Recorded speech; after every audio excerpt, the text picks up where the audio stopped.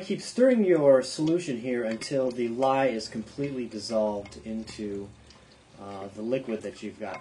Now, the lye will have increased the temperature of the solution substantially. It may have even brought the liquid to a boil. So what you want to do now is, once your lye has been fully incorporated into the solution, you want to set that aside and let the solution cool down. Now, the range of temperatures that we're looking for here are between 100 and 110 degrees. And so right now this is well beyond that temperature, and so we want to let that cool down. But what we want to do is we want to actually warm up the oils that we've got and get those to be about 100 degrees so that we can match the temperatures between the two jars there, so that when we're mixing them together, they're approximately the same temperature. So you can either use the microwave, you can put this in a double boiler, whichever way that you figure is the easiest for you to get the oil to be at a higher temperature. And so the temperature that we're looking for is about 100 degrees.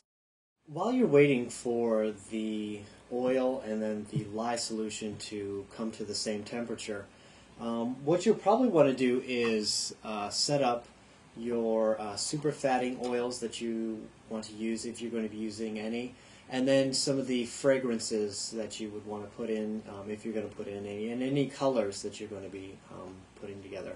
So I have just a little canister here that I can use to put in some oils that I'm going to be superfatting with. And I'm actually going to be using shea butter to superfat with this one. So for this particular soap, we're actually going to be using, for the fragrance, some lavender oil, as well as some oil that is fragrance oil that is called Spells and Dreams. And so we're just going to add that to our superfatting oil, and then we're going to add some Spells and Dreams.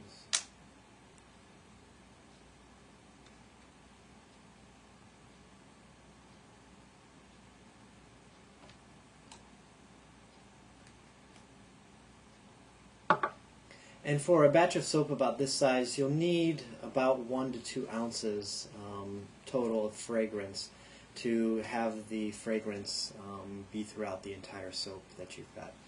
And so let's check the temperature of our lye solution here. And we are at 100 degrees for our lye solution, which is good. And then for our oil that we've heated up, we're at 110 degrees. And so that is close enough for us to be able to mix together. You want to be within a 10-degree range when you mix these together. Now, before you mix these together, you want to make sure that you have a mold that you're going to be pouring this into. Now, you can use a fancy mold that's made of wood that you buy online, or you can use just a simple cardboard box, and you want to line it with wax paper so that there's no spilling and the soap doesn't melt or go through and soak into the cardboard that you've got. So have that ready for you, and then so you've got your lye and your oil, and you'll want to mix them together until they reach trace. Now, to reach trace, the soap or the lye solution and the oil solution need to be mixed for, I would say, approximately 15 minutes, depending on the type of oil that you're using. And so you want to make sure that you put on all of your safety equipment, because we will be transferring the lye into the oil.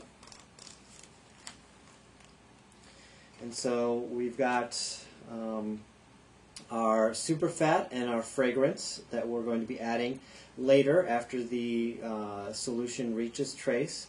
And then we've got our lye solution that we've prepared. We've got our oil solution that we've prepared. And they're approximately the same temperature, within 10 degrees of each other. And so what we'll want to do now, we'll want to take the lye solution that we've got, and then we'll want to mix it into the oil. And so you go ahead and start mixing the oil and pour the lye solution into the oil that you've got. Make sure you get it all. Set that aside, and then you just want to start stirring here. Now, you don't want to be mixing all day to get your soap to trace, and so what you can do now is just add a stick blender and go ahead and mix the solution with the stick blender. You'll notice that it actually begins to thicken quite substantially when you use the stick blender.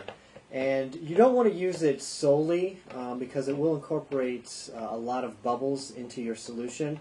And so you want to mix for a little bit and then use the regular spoon to mix out any of the bubbles that you may have included in your solution after using the stick blender.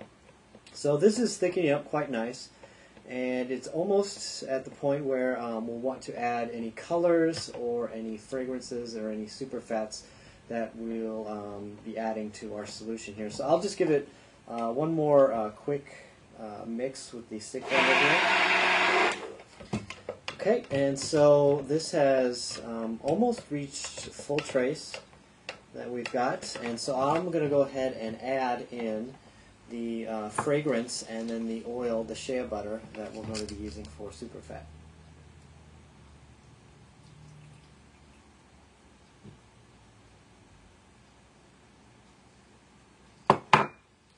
Okay, and we'll fully incorporate that.